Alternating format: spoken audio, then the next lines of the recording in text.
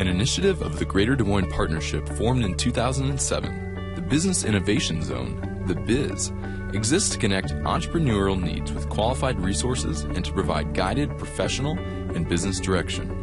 The BIZ helps entrepreneurs maximize their successes by helping them navigate resources, strengthen knowledge, improve skills, form strategic alliances, and secure proper capitalization.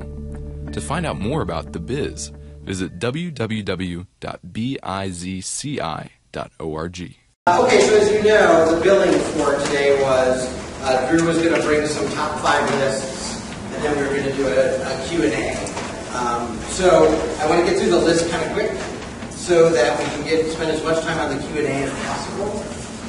If you want a copy of the PowerPoint that has all the Q&A, or all the top 5 lists, Mike will have it on the BIZ website. As you know, if you know anything about me, I'm all about creating content and reusing content. So those of you who subscribe to the blog or read my column in the Business Record, you may see bits and pieces of this there as well. You can also always email me at drew@McLellanmarketing.com and just ask me to send it to you, and I'm happy to do that. And you can use it ad nauseum with anyone you want. So, with that, so what I promised were some top 5 lists. But instead, we're going to look at my company logo for now.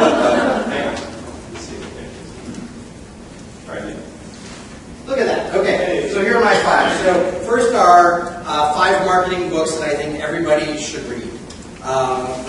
To Mike's point about I'm not always about the hottest, newest, latest thing. This first book by Jay Baer is the only book that is out in the last, I think, 6 to 9 months.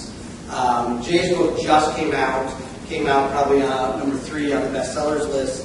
And Jay's whole point is that marketing has shifted, and instead of selling, now what you need to be is you need to be a utility. You need to be helpful. And some great examples, some great case studies, some traditional media, some social media examples. Jay's a great storyteller, so it's a good read. So I recommend that. Ann Handley and CC Chapman, about a year or so ago, came out with content rules. If you are puttering around in content marketing, this is what I think of as sort of the primer in content marketing, so it's a great book. Harry Beckwith, if I only could read one marketing author in the world, it would be Harry Beckwith. This book is probably 10 years old. He has a series of books. All of them are great, but this is my favorite. And this is the whole idea of how do you sell something that somebody can't put in their hand. And for so many of us, what we sell is intangible. And he talks a lot about how do you sell value and expertise and all those things. Really a brilliant author and marketer. Okay, so this is a great book. This book is all about the weird things that human beings do and that we think are so random. And actually, this guy has done all these studies, and they're absolutely predictable. So all of our irrational behavior is absolutely predictable, and it's fascinating, insightful into the way human beings make decisions. Which I don't care what you do for a living, this is a valuable book. And it's a fun read, it's a great read. You will recognize yourself in a lot of irrational stories. And again, if you'd like to change the color scheme. I'm just telling you, none of this happens on a map.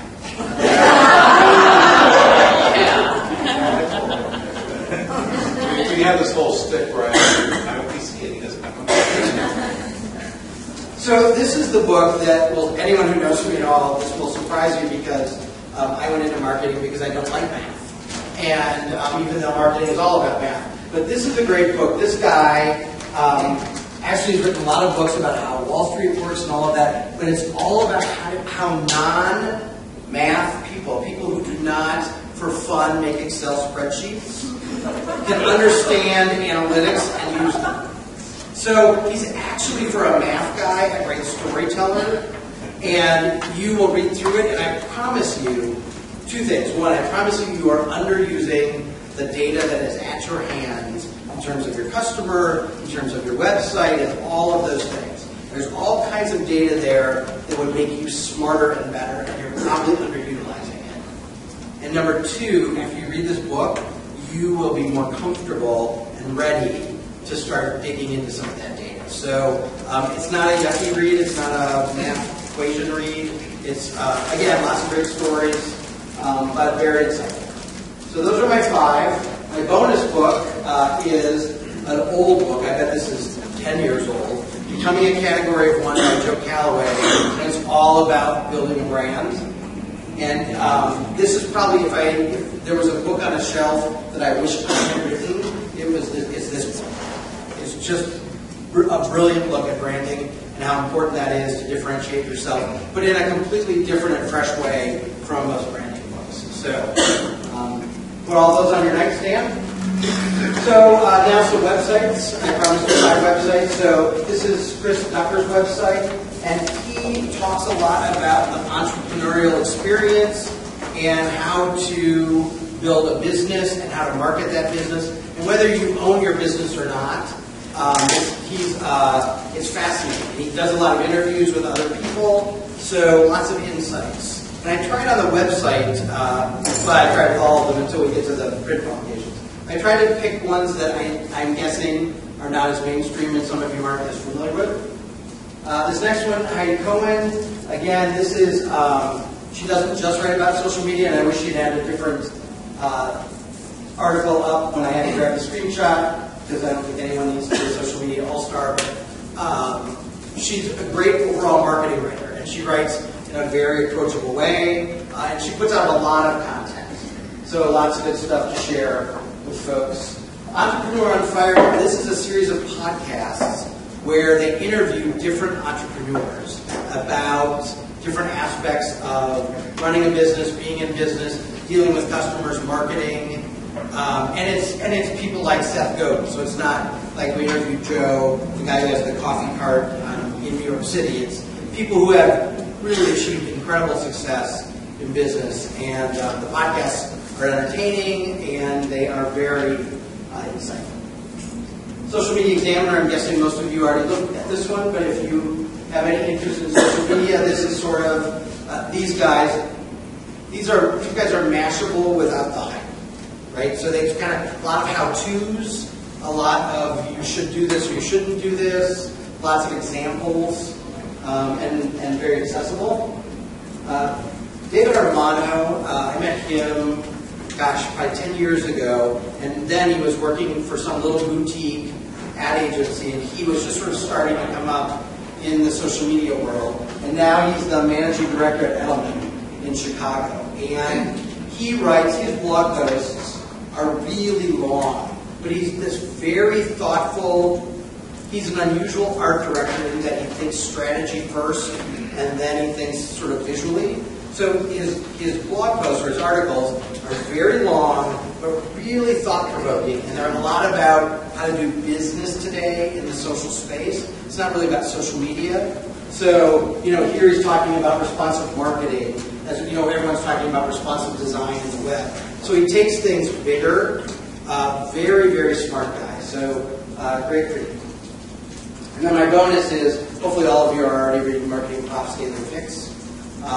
It's crowdsourced. They have lots of different authors. I've been writing for them for years, and lots of other folks have. But lots of great marketing content that is very broad. All right?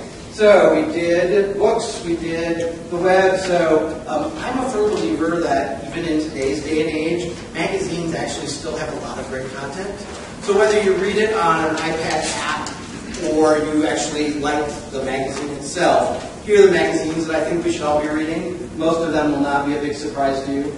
So Fast Company, Entrepreneur, Inc., The Economist. This may surprise some of you, but it's very insightful in trends.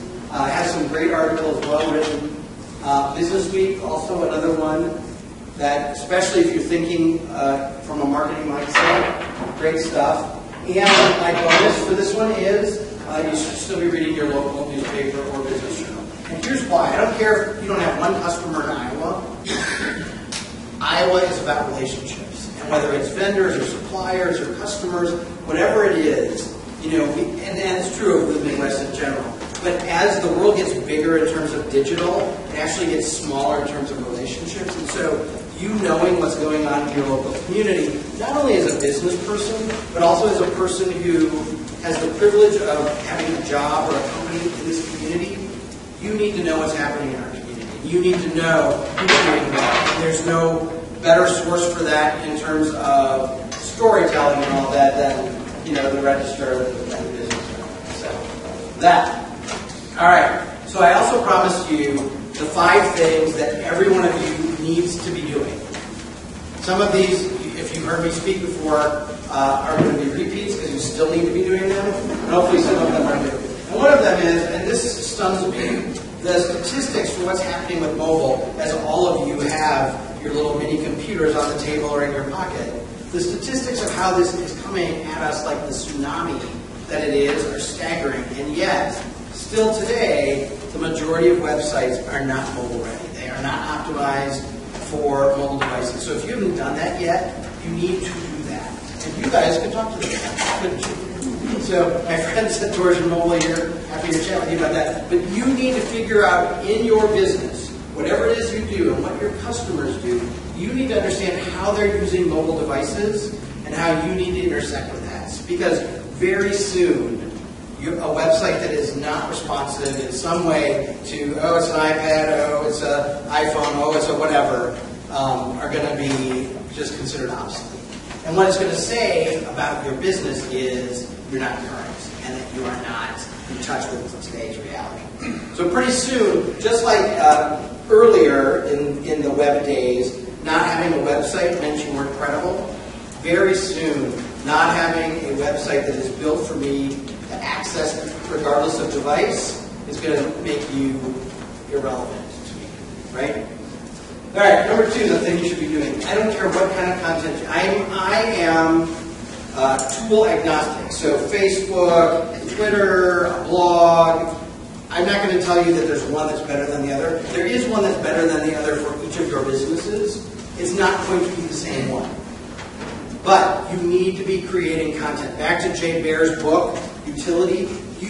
The new marketing sort of threshold is, if you're not helpful first, I don't care to do business with you. That's now becoming sort of the way we all think about doing business with you. If you have not been helpful, if you have not demonstrated to me, without me asking, by the way, because I don't want to talk to you yet, I just want to hang out on your webpage, right? 67% of the buying decision is made today before they ever speak to someone who works at your company.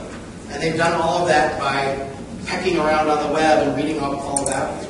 And if you haven't been helpful, and if you don't come off as being relevant and smart and accessible and approachable and all those things that you guys know, if I don't get that vibe from you, then I'm not going to pick up the phone and call you. So, however you want to create content, you need to be creating content in some way that is sort of helpful to your prospects and your customers.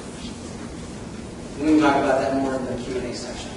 Okay, so here's one that I don't think we've talked about in this venue anyway before. So every week, I want you to call someone who has said no to you. Either they fired you, they used to be a client, and they're not anymore, or they picked someone else. And I want you to have and don't email them, don't text them. I want you to actually pick up the phone and call them and have a conversation. And the conversation doesn't, hey, I just want to check in. How are things going with whoever they picked instead of you? Or, boy, we miss you. And by the way, do not call the people that you are glad left. Because remarkably what happens is just the act of calling them and acting like you care actually makes a lot of them come back.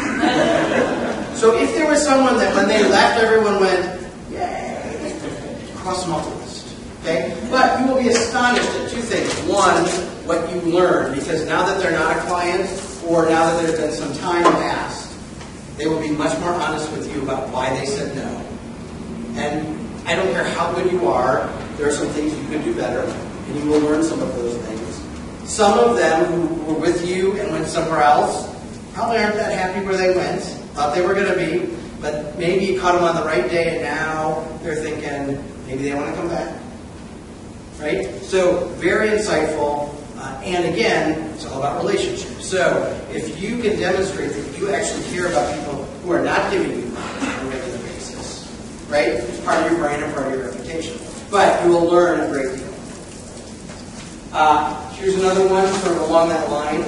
Every business, and for some businesses it needs to be annually, for other businesses maybe every 3 years, every business should do a third-party customer survey. Why? Because there are some things they will just not tell you. We do this a lot for our clients, and A, sometimes it's a little awkward to tell them what we learned, right? Because sometimes you don't always hear great stuff. But B, we have never done it for a client when they did not make a major change in how they do business. That's how insightful, that's what they learned from that feedback. And they hear great things too. And they hear about employees that they didn't know were not getting it out of the park. And they hear about employees that they thought were not getting it out of the park, and maybe not so much. But you will, I promise you, if you do this, have somebody else. And what we recommend is that you mix. So you do send a big group of clients or customers a written survey, and a smaller group you do some phone interviews so you can get some stories and some verbatims, and you blend those together. But I'm promising you, if you have a third party do this, every time you do it, you will improve your business. Every time. And the other thing this does is the clients that you actually ask this, that you ask them if they'll participate, and they say yes, you know what it says to them? We actually care about your opinion. And not only do we care about your opinion, we're going to send you a letter telling you we're going to do it, we're going to ask you the question, then we're going to send you a letter telling you what we learned, the good, the bad, the ugly, and what we're doing to fix the bad and the ugly. So now as a client, I know not only do you care about my opinion, but you actually listen, you're open to changing, and you know what? I might not have said the negative thing that you're fixing, even though it sort of gets under my craw a little bit, and now I like you all better. So this is a great client retention tool. It's also a great system and process improvement tool, and you cannot do it because there are things they just won't say because we're too Midwest nice. Even if they're not in the Midwest, people will not be as honest. Okay, Mike and I were talking about this a little bit when you guys were having lunch. So a couple things. You need to understand why you exist, why your business exists. And by the way, it is not to serve all of mankind. Right? You need to know why you exist. You need to know, and this is a challenge for most businesses, you need to understand who your sweet spot customer is. And by the way, that list is a lot smaller than you think. It is not everyone who has a buck in their pocket. It is not every male 25 to 54. However you want to do that, it is a very narrow list. And when you know exactly who you are and why you exist and why you're different than anybody else who sort of does what you do, and you know exactly who you should do it for, that's a beautiful thing because all of a sudden your marketing gets a lot easier because you know who you need to have conversations with. And honestly, you can ignore the rest of the people. Some of them will overhear, and some people will come in anyway, and that's okay. It's not like you were going to say to them, no, you can't be a customer, or no, you can't be a client, unless they're really a bad fit. But you're not going to expend energy or effort to chase them. You are only going to bother to talk specifically to the sweet spot customers. Why? Because you have a very... How many of you get just all the marketing stuff you want to get done now? How many of you get it all done all the time? Anybody? Okay. How many of you have so much money that you have enough money to pay someone to do all the marketing stuff that you can't get done? Right. Okay. That's why you have to narrow the list. Because if you're going to expend energy, you want every ounce of that energy to be aimed at directly the person who is your sweet spot customer. Why? They're more likely to buy, they're more likely to stay, they'll spend more, and you have a better shot at making them very happy. And the reality is, if all of you thought about your businesses, and I said to you, okay, in the next room, there are 1,000 people who want to buy exactly what you sell, but they all need it in the next week. How many of them could you take? So we think about this huge universe of customers, and the reality is most of us couldn't onboard more than a handful at a time anyway. So Sales and marketing needs to be absolutely consistent. It needs to be something you do every day. So you need to get closer to both every day. You need to behave more like your why, and you need to spend more time getting closer to those sweet spot customers. So it has to happen every day, but just a little bit. Because the reality is, if you open the floodgates and all of a sudden 250 or 1,000 people, and depending on your business, that number will be different, that scary number will be different, but it's too many. So you need to really narrow your focus and say, you know what? I know the 150 people that I need to talk to in this market or in this industry or this whatever, and go at them with a vengeance and have a great marketing plan. But the rest of the universe, you don't need to worry about it. And that's very freeing in terms of how you spend your resources and your time. And my bonus one is, as you might imagine, since I promised 5 and gave you 6, always give a little extra. Always a little something extra. It usually costs you nothing, but it's noticed. Oh, and by the way, you can't always give the same extra, because after you give the extra 5 times in a row and it's the same, it's not extra anymore, now they expect it. Right? So you also have to be a little creative about the extras. All right, and with that, we have time for questions, which I know is why you really came. So what do you got? Seriously, I don't have 30 minutes before I have content, so.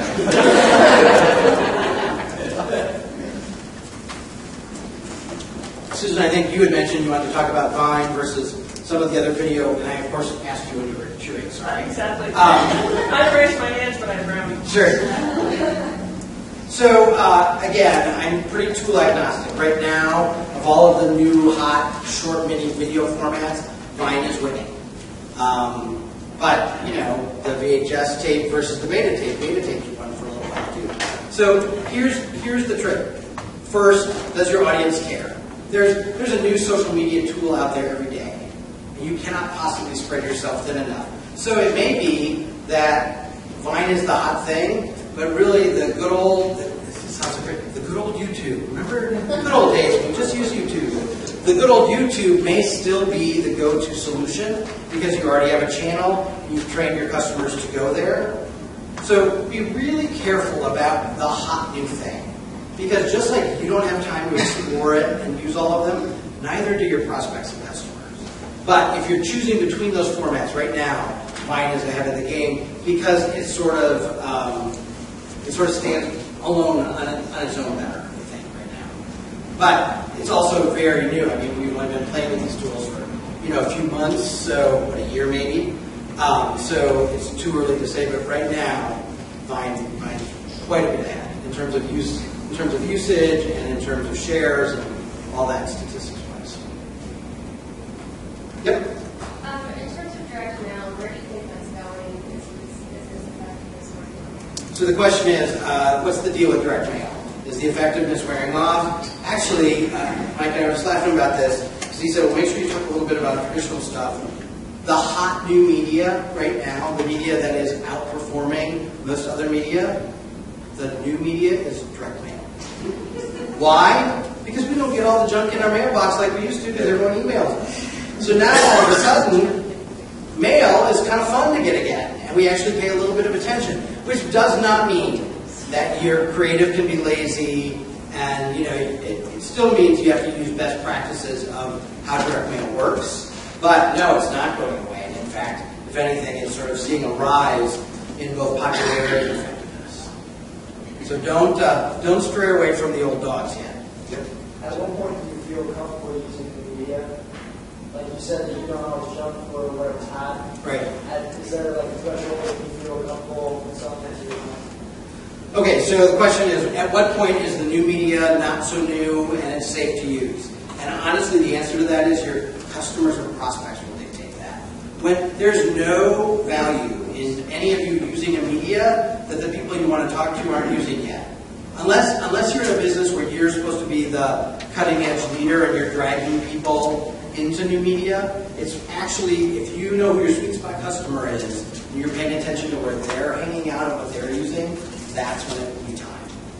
So you can be out ahead of them a little. So if you are in an industry where you've got a subset of prospects and customers that are sort of leading edge, and enough of them have gone there that it looks like everybody's going to go there in the next 6 to 12 months. There's nothing wrong with sort of being there waiting for them, but if it's an empty room, then you're talking to no one. So it's not so much about how new the media is, because some stuff takes off in a blink, and other stuff it takes years to catch on. But it's really about your audience.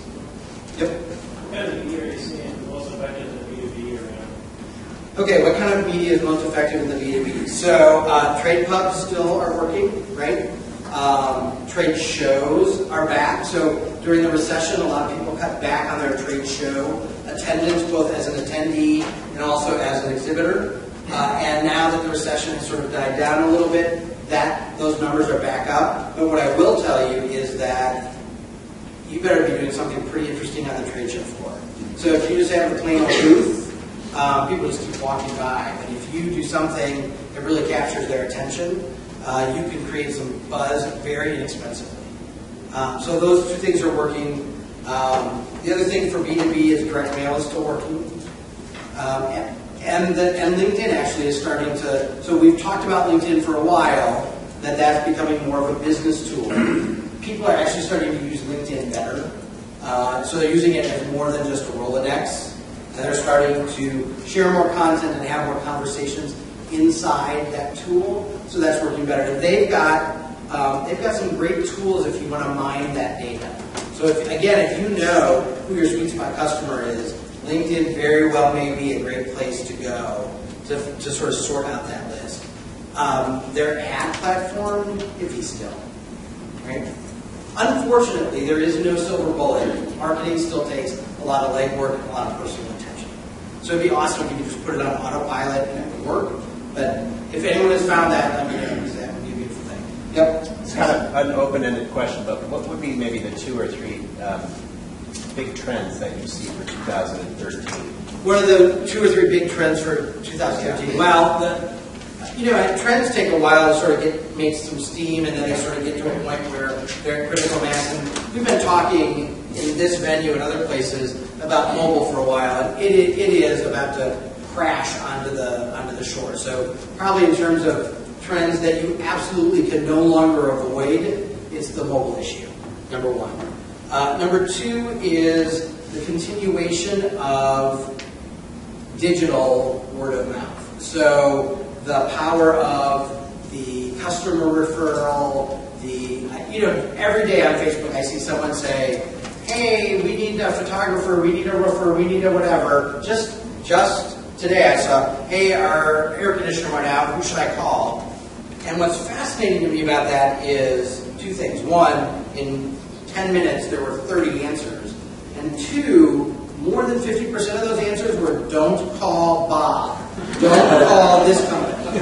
So we are very free in the social space and digitally to talk about what we don't like as well. And whether it's someone I actually know, like I've met you a million times and we're friends, or someone I have this tangential relationship with, I trust the consumer pool more than I trust a paid ad. I mean, and we're seeing that over and over. But what happens is the combination of the two, when the paid ad gets my attention, and then I read the good things, that's the magic combination.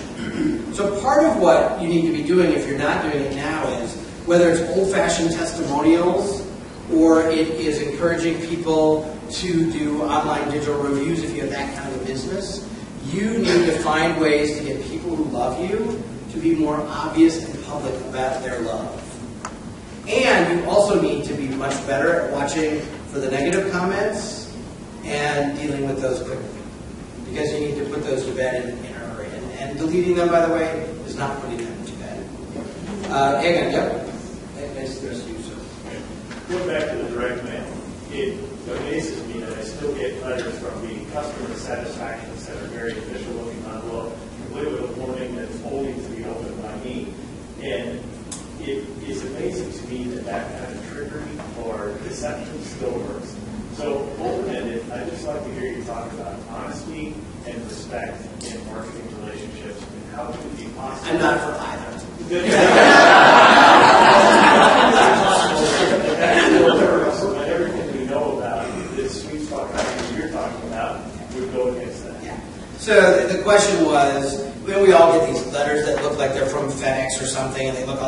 bracelet. If you don't open them now, they're going to explode on your desk, and they're trickery. You feel tricked when you open them. It is my opinion that does not encourage us to want to spend more money. So I think it's always been good marketing to be as transparent and honest and real as you can be. I think today's consumers are demanding it and will call you out on it if you are not. So, it used to be that if you said that sort of a thing, there was really nowhere to go with it. But today, if you wanted to expend the effort, and most people probably don't, you could find that company's Facebook page or whatever, and you could call them out. And now they've got a problem on their hands. So, first of all, I think that most people are honest by nature and want to be that way. And I'm not really sure where we got the idea that we had to fool people into wanting to buy stuff. The reality is, short of sticking your hand in their pocket and taking their wallet, all you can do is hold up what you sell and wait for someone to want it badly enough that they give you money. So if you can hold up what you sell in one hand, and you can hold up some helpful stuff in the other, genuinely helpful stuff, they're more likely to hang out with you for a while to notice both. And I think the more you can be that, A, the more fun I think it is to be in business. B, I think the better the match is between you and your customer, so they stay longer, right? C, I think they are more likely to say good things about the buying experience. So again, you're creating that word of mouth trail. So I think there will always be people who think they have to fool us. And when that happens to me, what I think is, if their product was good enough, they wouldn't have to do this.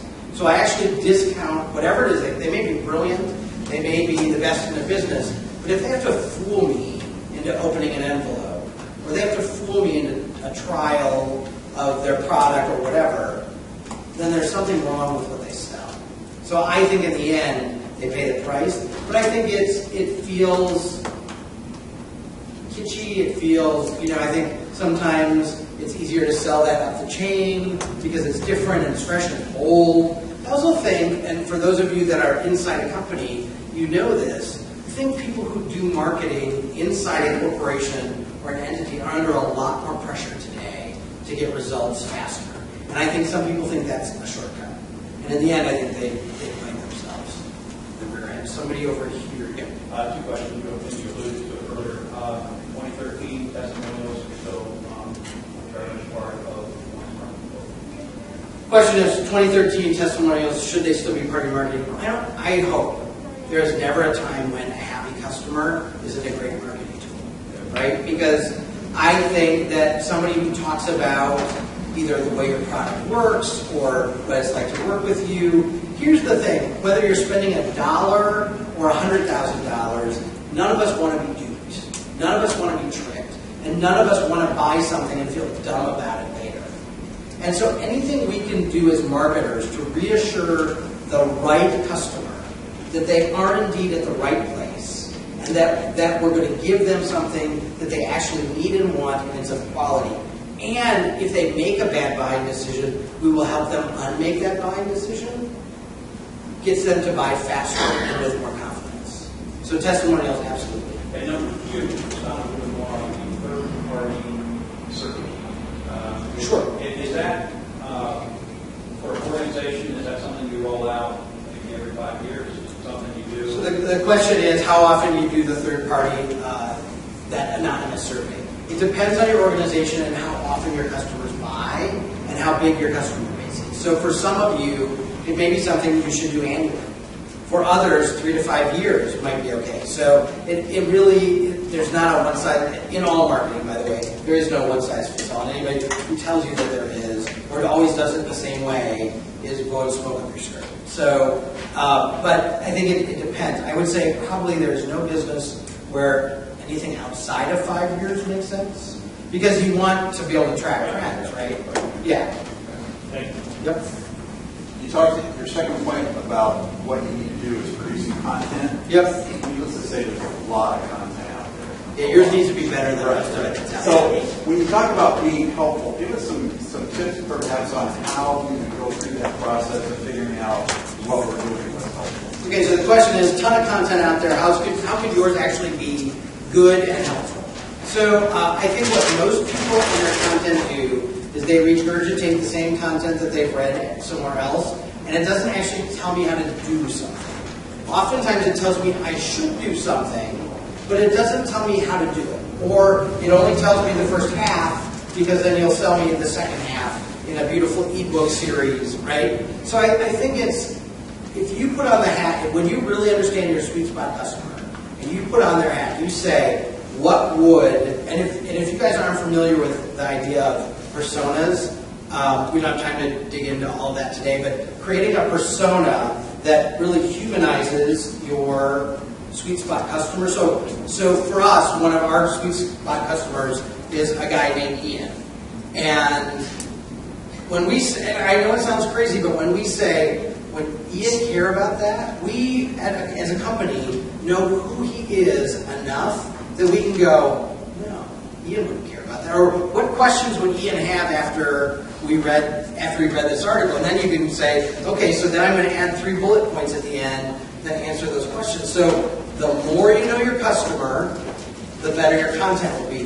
But in general, if you can think of what your customer wants to know, what they're trying to do, why, if they Googled up this phrase that led them to your blog post or podcast or whatever it is, what were they looking for? And then give it to them. And no, if you give it to them, it doesn't mean they won't need to buy anything you sell. Because the reality is, you're going to give them just enough to get by. And for most people, that may be fine. But for the 1 out of 10 or 1 out of 100, somebody's going to go, I need more than that. You know what? Drew's blog has been so helpful over the years that we're going to put out an RFP, and I want to make sure this company answers it. Because I already sort of have a sense of who they are and what they're about.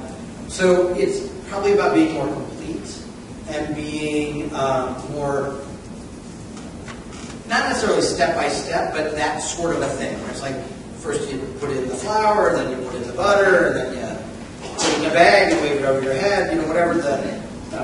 So, come over here, I have a question. Yes? This is along the lines of online reviews. And, I mean, how do you feel about bribery? How aggressive can you ask for those? Bribery with children, I think, is a fine thing. It's a little harder with customers. I think there's a fine line, and I think you probably have to play with it a little bit to see where it is. So there is no reason why you could not provide incentive for doing that. But what you want to make sure is that the incentive does not imply that they only get it if they say good things. So it is first of all, most of us are much too shy about asking people to do that sort of thing. So the first thing you have to do is just be a little more bold about asking people to write a review or to send in a testimonial or whatever. That's, when you've done a good thing for a customer or a client, saying to them, would you be willing to let us tell your story to other people? Or would you be willing to go online to Yelp or whatever your industry has and talk about your experience or Angie's List or whatever? Number one. Number two, for most of you, you're not the person who talks to the customer. You're the person who plans the marketing. So that's great. But if you're not the guy in my house fixing my plumbing, and he says to me, hey, how did you hear about us? Angie's List. You know what it really means? It's a big deal to us to get Angie's List reviews. Would you mind thinking about doing that? When that guy who just helped me asks, much more impactful than if I get a postcard from the company asking. So it's also about making sure your frontline employees understand both the value of it and you teach them. Don't just tell them to ask because they don't know how to ask. Teach them how to ask and reward them for asking, and reward them when their customer leaves a review. So you can do it internally. And again, there's nothing wrong with a little bribe. Just be really careful about the way it's worded so that you're not implying you can have a free dessert if you say something nice about us, right? But I would ease into it and see where you get an uptick. And honestly, I think for most of you, just asking on a regular basis probably is all the bribe that you need. If you've provided a great product or service, they are happy to thank you in some way. And it's so easy today to sit and do it right on your phone. It's not like you're asking them to do something painful. Well, we find our demographic, though, is that they're not quick to go online and to create the account that they need to create to leave a review. Okay. So, for younger people, it works great. Sometimes we just get, not quite a great response to that. They're so important. So either I would collect them in an old school way and use them differently, or B, tell me a little bit more about your demographic. Well, we're facial plastic surgery, so Okay. typically women, Okay. and 45 to 65. And are you doing procedures that, as a woman, I want all my female friends to know I had, or I do not? Sometimes not. Okay. And we would be thrilled if people would just review our consultation process or how our staff greeted them. I mean, it doesn't have to be. Right, but I'm implying that I was there, right? So part of it for you is, and a lot of you may have this, part of this for you is your customer may not want to tell the world that they're buying whatever it is you sell. So that's a bigger challenge. So, You can be anonymous. Huh? You can be anonymous on any of the sites that we give them. They're medical-related review sites. okay, so then what I would do is I would have some iPads in the waiting room and whatever, and I would at some point, and you'd have to think through the buying process, at what point it's appropriate to say, you know what, we love helping women just like you, and as you know, because you probably experienced it, a lot of women are nervous about trying this. Would you be willing to just type a couple lines about your experience? And I'd sit there and I'd create the account for them. I would have a nurse or an admin person or somebody actually sit with them and then kind of turn the screen to let them write what they want to write in private. But I would offer to do it because I think in many cases, in your case, they either don't know how, they don't even know it exists, but they probably would be willing to, if they are willing for their friends to know they were there and they had whatever procedure they had, they would probably be happy to do it, but they don't know how. So I would take that don't know how part out. Okay? Yep. As an agency, we work with a variety of different clients across a lot of different industries. We love them all. And I'm curious, how do you compare the value of, we do work all over this industry and can provide you an experienced process versus, hey, we're exclusive to your industry and we're going to make our primary focus all on you for this? For most businesses, there's the discussion of should I be a generalist or should I be a specialist? And in the agency world, most agencies have verticals that they have a depth of experience in. So in the ideal world, you've been around long enough that you have both the breadth of experience and you have a depth. And so for us, we actively pursue clients that are in some of those verticals because we can talk about the depth. And if somebody who's not in one of those verticals just wants our breadth comes in, then they've already self-selected that they don't need a specialist. So the reality is our expertise is in marketing. So do we need to learn our clients' business? Absolutely. Do we need to learn about their customers? Absolutely. But honestly, the discipline that we bring into the mix is the marketing part of it. So if all you have to do is be a higher education expert, then colleges would do their own marketing and they wouldn't hire agencies, right? So I think it's the blend of both. I think you have to be willing, and this is true for all of you in whatever, I think you have to be willing to roll up your sleeves and learn your customers or your clients' specific business or challenge. But what you sell is your expertise, and I think you need to stand firmly on that and say, this is why you hire me. Because I am an invested outsider that can look in a way and see your business and your customers in a way that you can't. Because you are inside the bottle, so you can't possibly see the outside of the bottle accurately. So I think one of the dangers of being too specialized is you become an insider, and now you can't see objectively. So I think for an agency, anyway, you have to find a balance. One of the interesting things that kind of spawns from that is like search engine optimization. Like if I optimize for your business in this industry, how am I going to optimize that next client beyond that? So I guess my follow-up question would be on your thoughts on SEO overall. SEO, as you know from your former life, SEO is this thing that is constantly changing. But one of the things that I take a lot of heart in is that a lot of the gaming of SEO a lot of it is starting to go away or be downplayed. And content is really, organic content is really driving a lot of search. And so let me ask you this, how many of you, when you Google something, you know, you get the part in the shaded box, and then you get the stuff in the white. How many of you click in the shaded box? Okay, look around. If you're spending a ton of money on search, what you just said is you don't click where you're spending your money. Because we all know as consumers that those are ads. And we prefer organic content that says, that Google says, hey, Drew, this is actually what you're looking for. Not that someone bought a spot to say, hey, Drew, click here.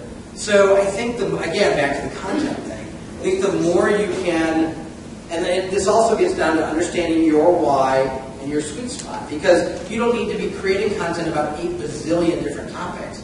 You need to be creating content about your sweet spot customer, what they care about, and what you're great at. And if you do that consistently, you'll impact SEO. It doesn't mean that there aren't appropriate times to spend some money there as well. But I think I don't think that's enough anymore. It used to be you could buy your spot and it was fine, but I think that's evolved. I think the search consumer is getting savvy. Yes? So kind of based on that, if you're primarily a web-based company, is the philosophy to different ways? Is the philosophy focus on marketing on the web where you want people to find you anyway, or do you employ some traditional methods as well to drive people to the website? I would think there are very few exceptions to what I'm about to say, which is I think the combination of the two is always going to be more potent than putting all your eggs in either basket. Your consumers are human beings, and they don't spend their whole life online. So depending on who they are and what they care about and where they hang out, I suspect that there are some offline things you could do to drive them online. Or it may be that you get them online, but you do something with your existing customers, you give them something tangible to give someone else to drive that person online. So now what I'm doing is, you know, we all love to be helpful, and we all love deals, but what we love more is giving our friends deals. Why? Because then we look like we're an insider, right? So if I buy something from you, and I get a coupon, and I know that Greta could use it, if I give her that coupon, now you've gone offline with me because it was packaged with whatever I bought, right? And even if you don't sell me a thing, and everything I buy stays online, let's say I download software from you, right? You can still email me something that I can print out, forward, whatever. Give it to Greta, and now that's really an offline tactic, even if it got transmitted digitally, that's human to human, right? And now I've become my own little Yelp, right? And I'm telling Greta, these guys are great, go ahead and buy it. So I'm pretty sure that there are some offline things we need to be doing as well. Here's the other thing about marketing. You should not be doing 97 things. You should be doing 4 or 5 things a lot and really, really well. One of the biggest mistakes marketing people make is they think we have to have a newsletter, we have to have a podcast, and we need a blimp, and we need to be at 12 trade shows, and we need this. You don't. You need to figure out, again, your why, your sweet spot customer, what are the 3 or 4 places, tactics, whatever you want to call them, where you're going to find them, and be really good at that. Right? So instead of just cranking out a newsletter once a month, and I know none of you do this, but the day before it's due going, oh, a newsletter, what are we going to write about the newsletter? What are we going to write about the newsletter? Actually investing some time and energy to making that a great tool, to making that a utility tool.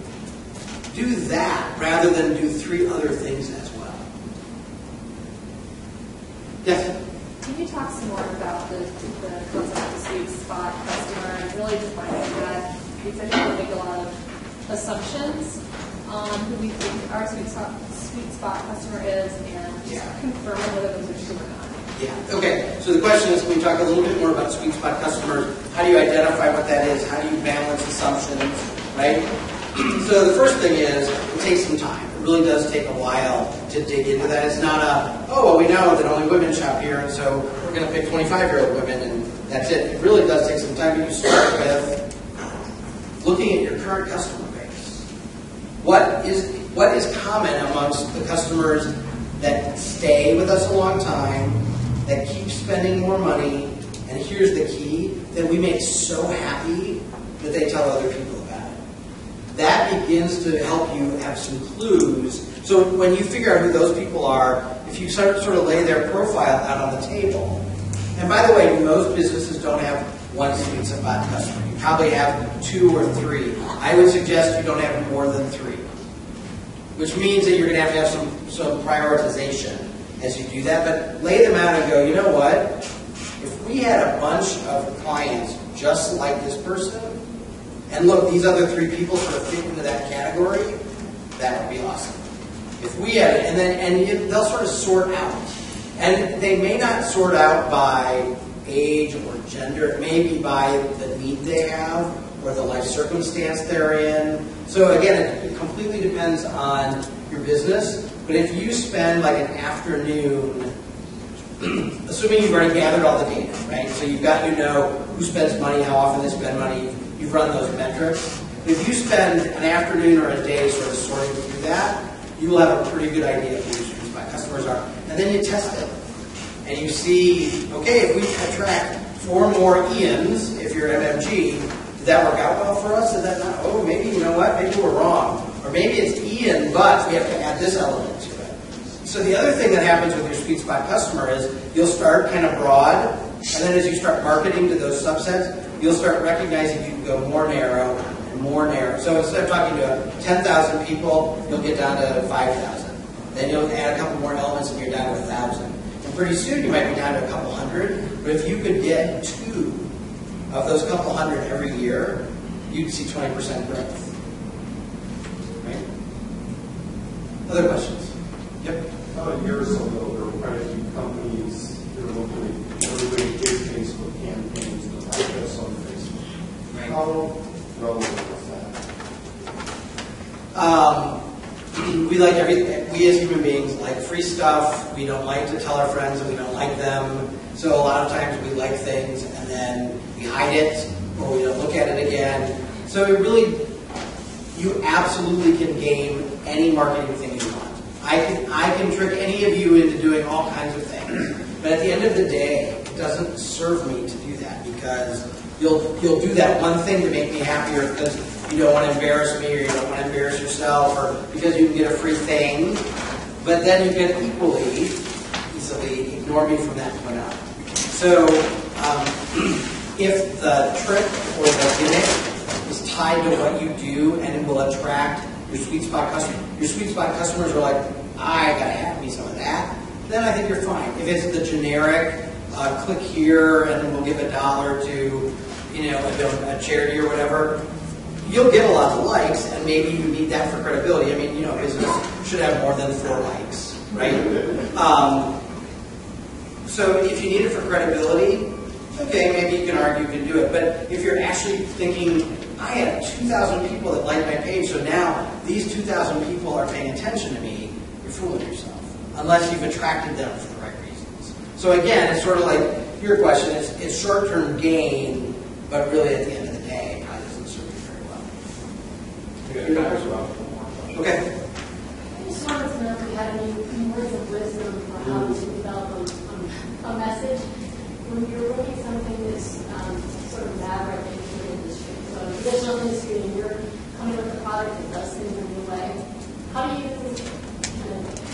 suggest your idea in a way that's not offensive? Offensive because it suggests that the old way is bad now? Yeah, or outdated. Okay.